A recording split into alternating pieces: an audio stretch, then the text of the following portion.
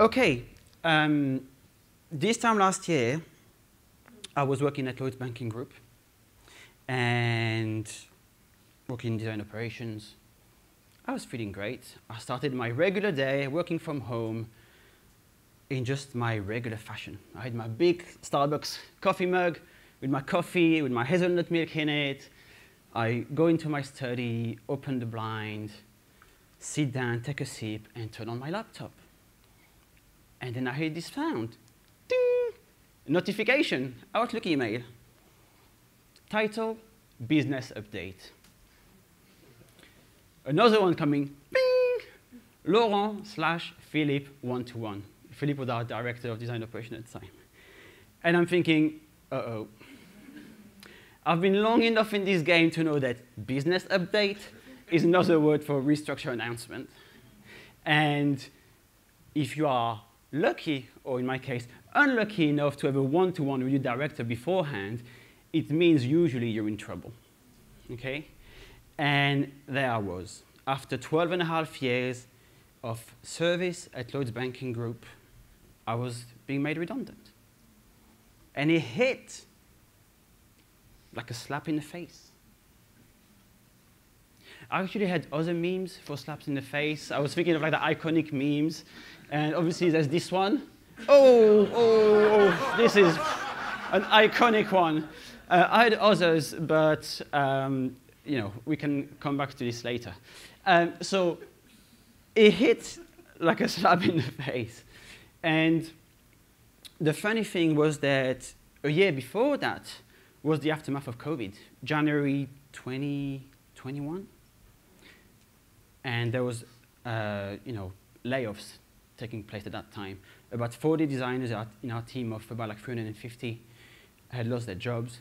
And at the time, I was running an internal blog, I was writing, and I was thinking, how can I write something and try and give some encouragement or some support to people who have been laid off and turn this negative into a positive? And I ended up the blog post with this quote. Every time I thought I was being rejected from something good, I was actually being redirected towards something better. Is it true? Yes. Is it true? Yes. Of course it's true. But also, it's very easy to be in my position at the time.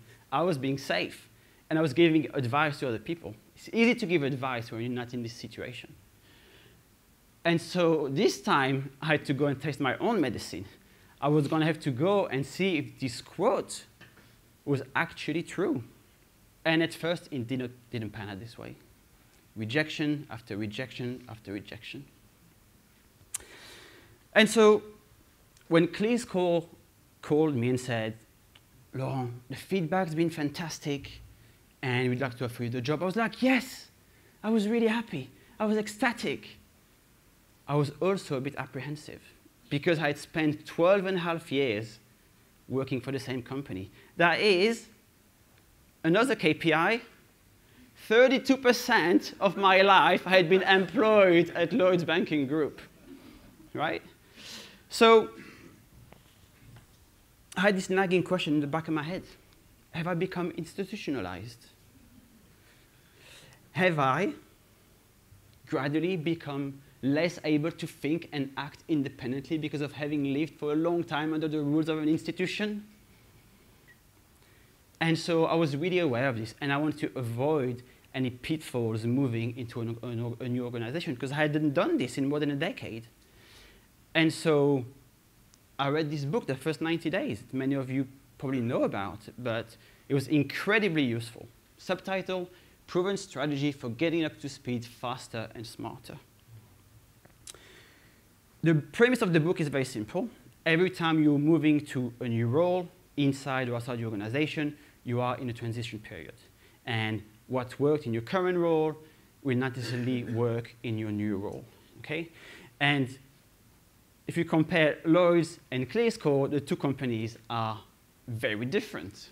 A bit like this. So in terms of history, Lloyds has been around for 250 years. ClearScore was founded 8 years ago. In terms of income, 16,324 million pounds revenue in 2021 compared to 74. 65,000 employees, 450. Design, 350 to 50.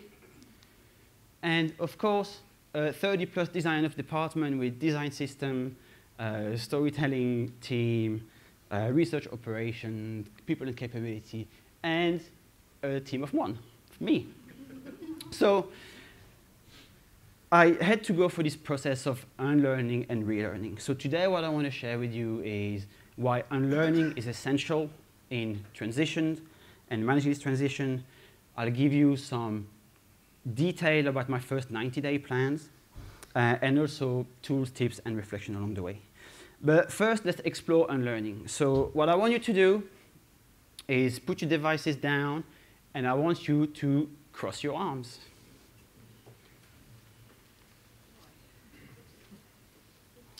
Now I want you to uncross them and cross them the other way. How does it feel? Weird? Uncomfortable? It takes some effort, right? Imagine if you had to like relearn how to cross your arms automatically in the other way around, right? You would need to put your mind to it, and it would be an active choice that you would make, right? So that's what unlearning is about. So let's get now into a definition of unlearning. Where do you go when you want to look for your definition? Where do you go? No, that's so last year, ChatGPT. Google, that's old school, ChatGPT. ChatGPT. Right, so unlearning refers to the process of letting go of existing beliefs, habits, and assumptions that no longer serve us, or that may be hindering our personal or professional growth. It involves challenging our mental models and re-examining our biases, prejudices, and preconceptions. Unlearning is often necessary when we encounter new information or experiences that challenge our existing ways of thinking, and we need to adjust our beliefs and behaviors accordingly. It is an active and intentional process that requires a willingness to reflect on our assumptions, seek out new information, and experiment with new ways of thinking and acting. Ultimately, unlearning can lead to personal growth and positive change both for individuals and organizations. So how do you go about unlearning? There are 3 stages of unlearning. And the first stage is acceptance. So in this stage, you really need to be aware that the behavior, your beliefs, your value system that you had have become problematic and needs to be changed because they're no longer effective or useful in a different context. So you need to accept that. I had come to this acceptance because I was well aware of my tenure at Lloyds. The second step is finding new sources of learning. So this is really the exploration and experimentation stage where you purposely try to find opportunities to learn through new experiences. This was put upon me, so I didn't have to go and find it. I had no choice, so I was put in that situation. But the key here is to be curious and open to new perspectives. And then finally, the last stage is to recognize the sign. You have to pay attention to the patterns, the habits, your ways of thinking that you have built over years, and find ways of breaking them so you can learn new ways, assimilate them, and then turn them into new behaviors. Okay? So that's how it turns out. So how do you go about recognizing the signs? So there are different ways you can do this. So the first one is obviously listening to what's happening around you, purposefully trying to identify different ways of thinking or information that contradict your existing beliefs. The second one is getting feedback from the way you communicate. So for instance, every time I put out a personal perspective or promoted an initiative in our channels, I was then looking for the reactions as a way of validating or invalidating whether something would resonate. That's the way of challenging my thinking and seeing if it's still applicable in this new context.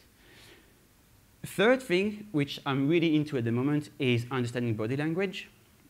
So when you talk about your role, an initiative, or your belief, identify like the micro expressions from the people you are engaging in conversation with. This is Vanessa Van Edwards. She's my favorite author right now. She's, if you want to learn more about people's skills and influencing people and body language, you can go to scienceofpeople.com. And she also has a book called Cues, which is incredible to really understand body language. It's brilliant. And then the last one is, of course, your one-to-one with your manager, where you calibrate your thinking and trying to get feedback. Burners, a couple of friends of mine have set up our own DesignOps support group. And so every 2 weeks, we talk about the work that's happening, some of our challenges. And it's a good way of challenging your own thinking, learning from new perspectives. And it's been really invaluable for me. So if you don't have one, I would recommend you create one. So let's talk a bit about the things I had to unlearn. So I had to unlearn some of the habits. So for instance, how to collaborate.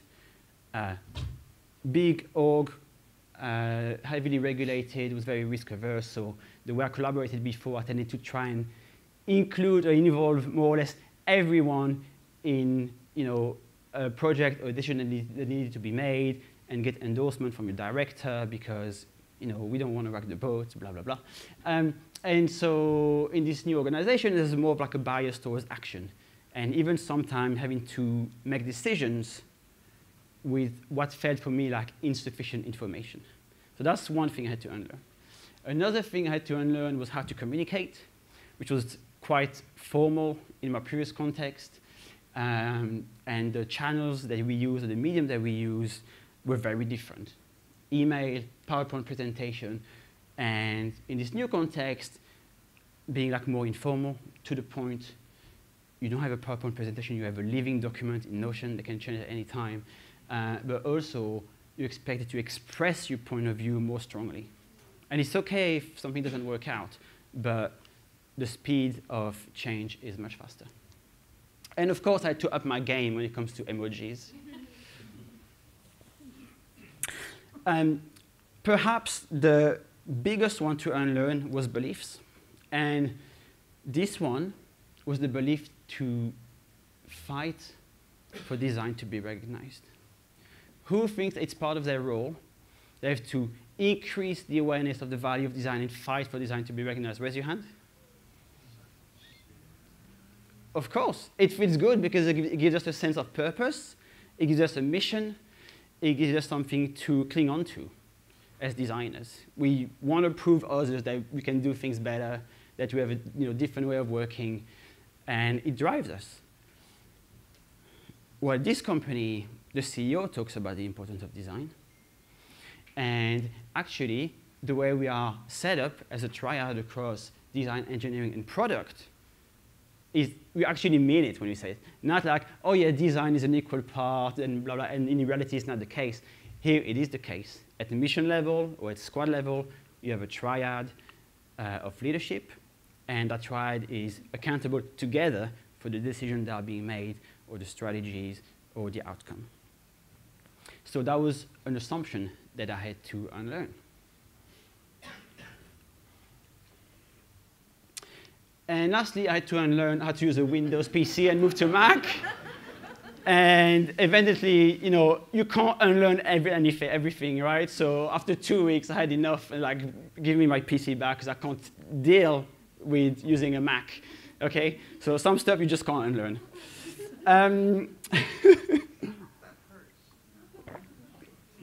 That's not me, it's just a picture from the internet. I didn't actually do that. It would cost me too much money to pay the company back. Okay, so I was in this situation, and so I set out my 90-day plan to learn about all of this. So this is essentially the premise of the book I showed you earlier. In the first 30 days, you do your listening tour, you diagnose the issues.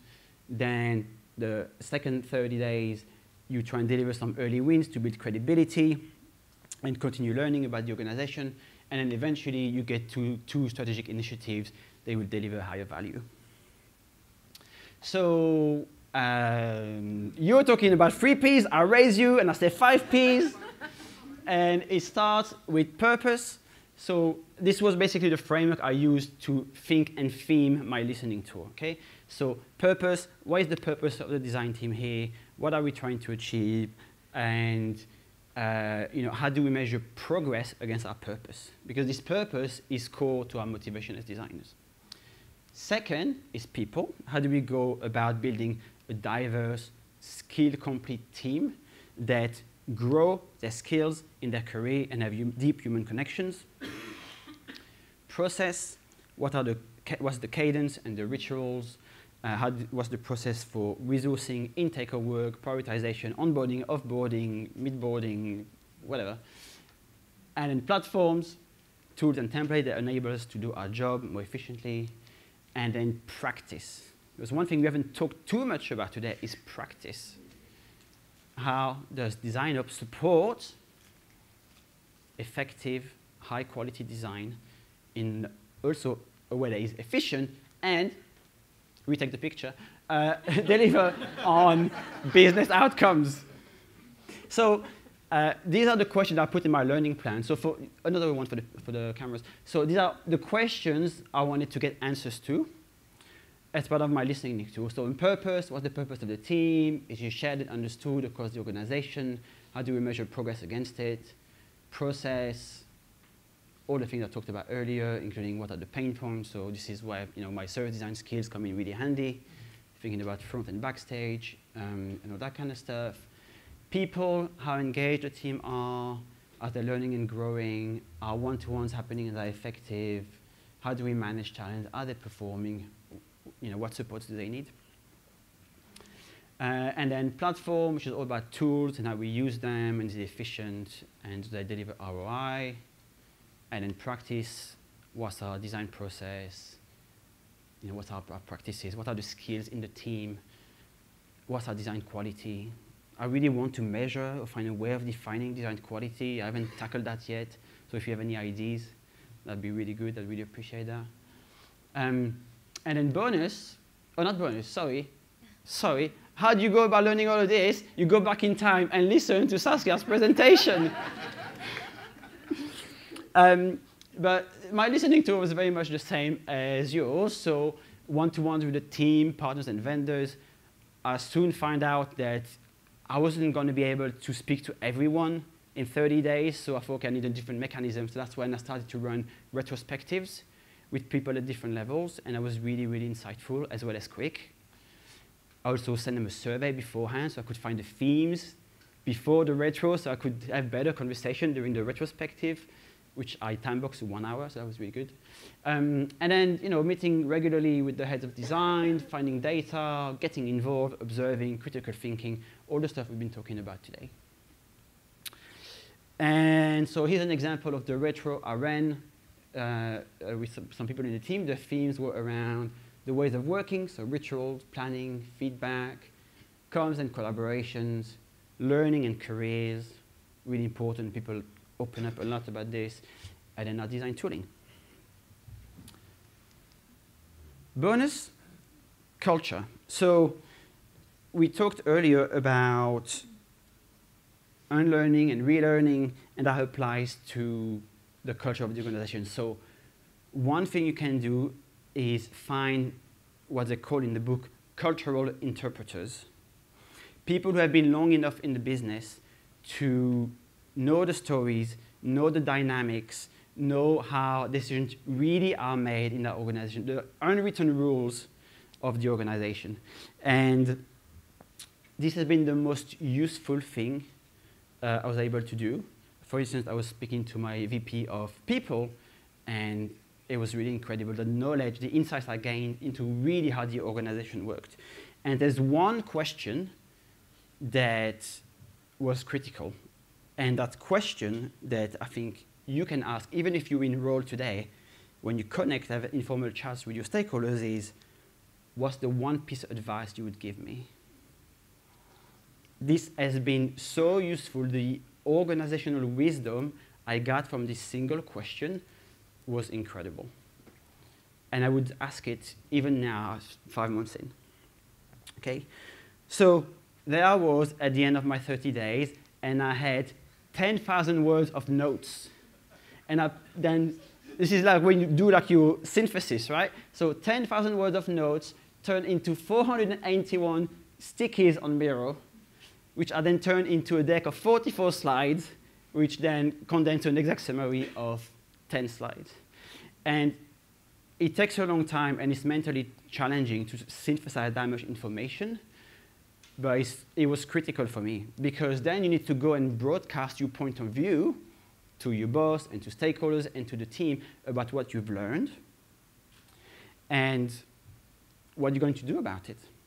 And to this day, that deck is my Bible. I haven't done all the things or solved all the problems in there, but last week we talked about reigniting or changing the way we do critiques. Hey, I have all the information from my listening tool, so now I don't have the bandwidth to do this. But if you want to go and do it, go and do it. I'll give you the information, and you set up for success. So I multiply myself by sharing the knowledge I gathered when others are taking initiatives to drive practice or processes forward. So let's talk a little bit about early wins. So these early wins help you build credibility in the organization and also feel good. So they're really important.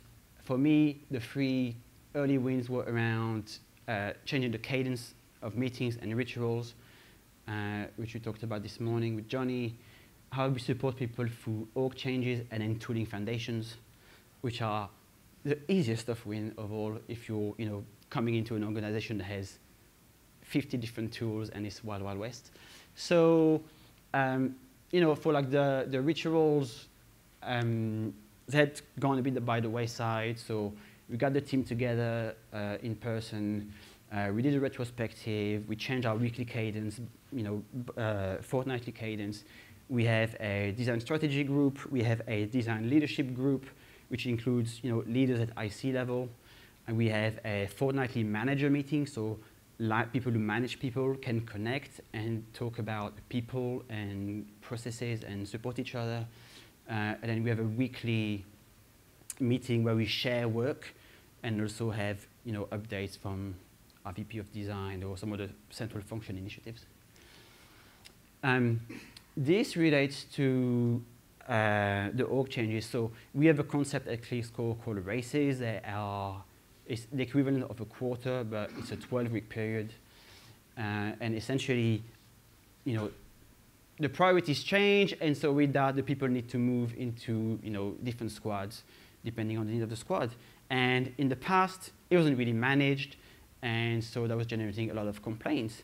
So this time, what we did is I kind of tried to lead the design leadership team to do that properly for a series of meetings, and documented along the way the process that we went through.